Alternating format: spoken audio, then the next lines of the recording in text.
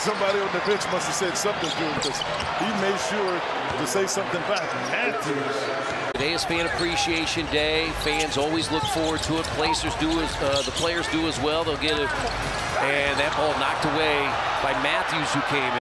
For the sake of concentration, so being able to take some time off on that keeps you pretty fresh. Bogdanovich, now Young, Matthews. Pacers come out. Would they be nervous, knowing that they had to win to make the playoffs? Well, they came out, attacked early, 49 first quarter points. Regular season game to go out, and for Herb Simon, one of the new inductees in the Naismith Basketball Hall of Fame, and to see his Pacers as James Johnson, the veteran, getting ready to come in.